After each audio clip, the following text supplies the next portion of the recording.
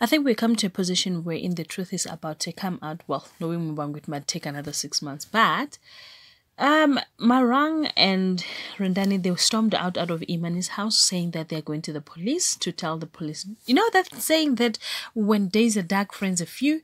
The very same friends that help you to push and kill Vuyo, they're the same ones running to the police station. How does that begin to work? And I think that Marang is doing this just to get back at Imani for stealing James.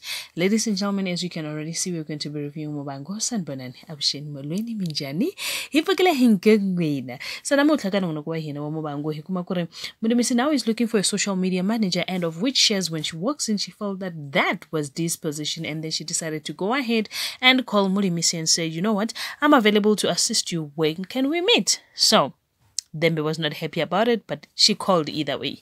Moving right along. So Vuyo's ex-wife decided to visit Hangwani, and then when she got there, she requested that she wants to see Imani, and she's accusing Imani that you have been very obsessed with my husband, and that is the reason why you decided to kill him, because you do not understand the fact that I got Tandi. We as Fagawena. And the police, they're going to arrest somebody. Thank you so much for watching my video. I'll see you in my next upload.